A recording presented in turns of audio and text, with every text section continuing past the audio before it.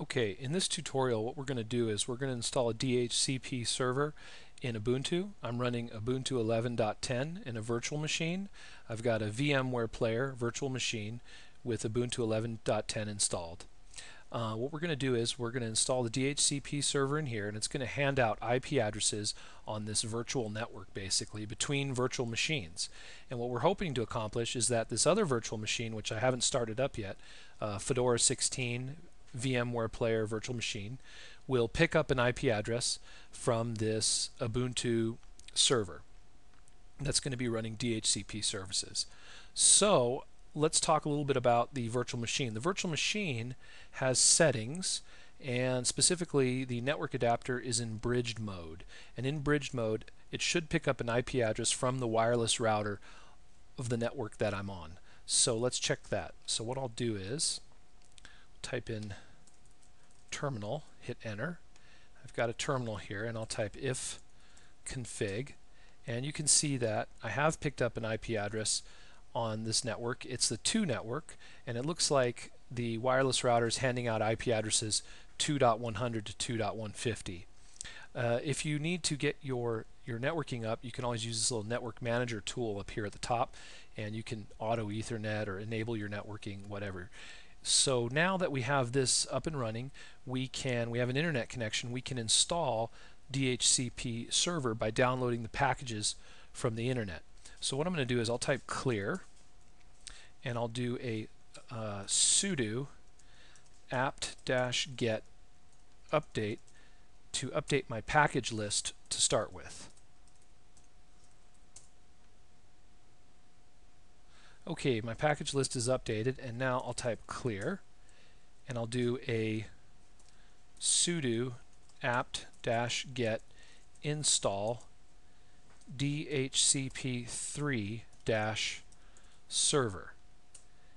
Okay, looks like it found it. I'll hit Y, enter. Okay, it looks like, alright, setting up the ISC DHCP server.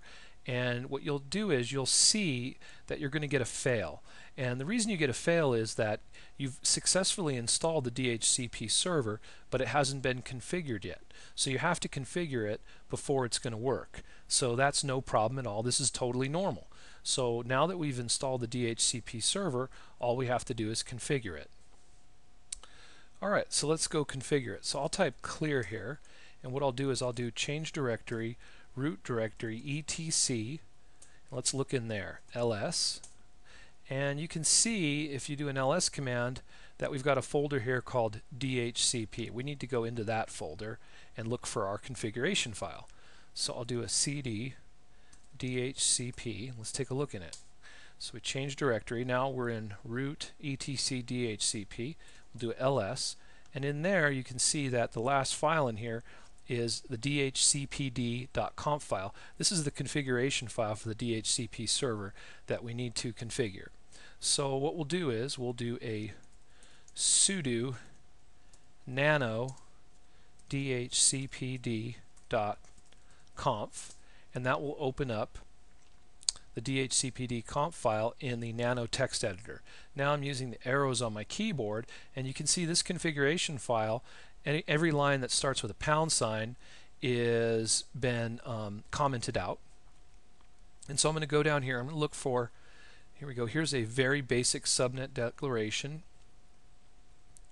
And then if you go down here, it says right here a slightly different configuration file for an internal subnet. This is what we want right here. So what I'm going to do is I'm going to take that down a line, and I'll uncomment this line, and I'll change subnet 10.5.5.0 to 192.168.2.0, which is the network that we're on.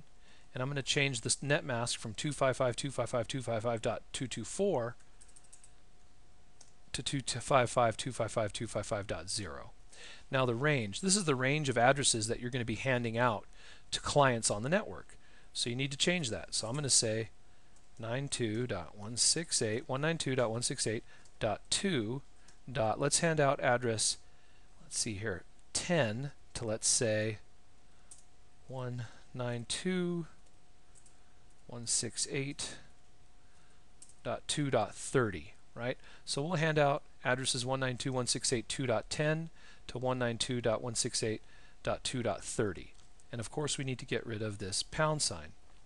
So then domain name servers, we need to have some domain name servers. We'll uncomment that, and then we'll change the domain name server to 192.168.2.1, and then comma, space, how about 8.8.4.4. All right.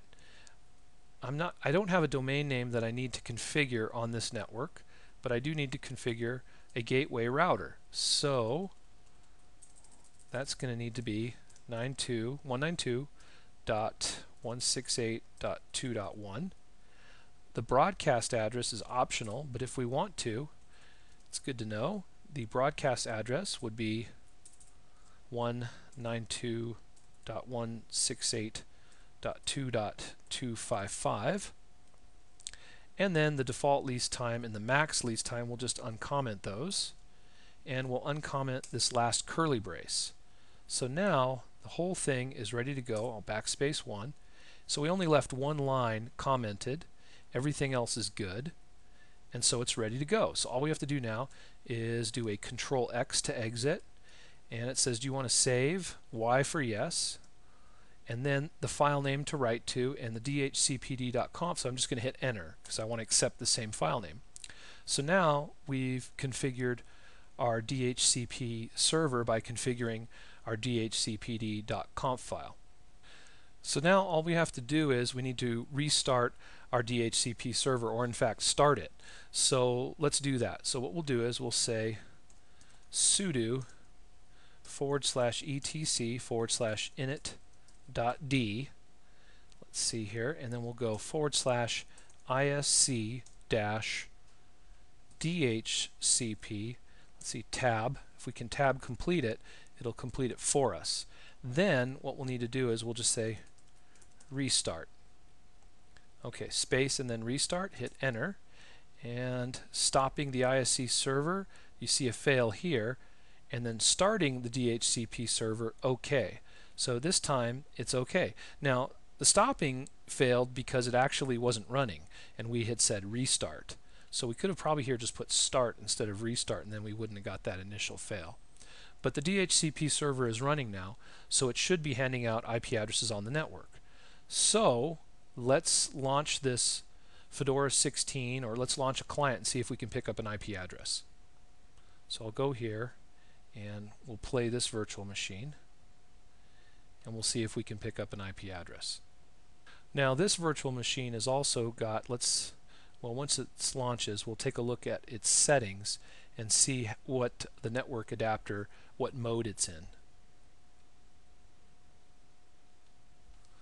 Okay, looks like it started up. We'll take a look at its virtual machine settings, and the network adapter right now is in LAN segment mode, and I'm going to change it.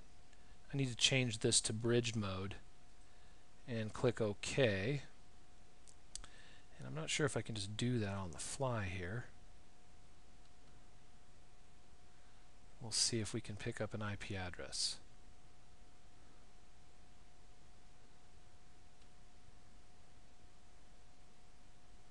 Alright, let's take a look. So we'll go to Applications, System Tools Terminal, and we'll type ifconfig, and you can see that it picked up an IP address 192.168.2.10. So that worked out really well. It picked up an IP address not from my wireless router, but it picked up the IP address from my Ubuntu machine.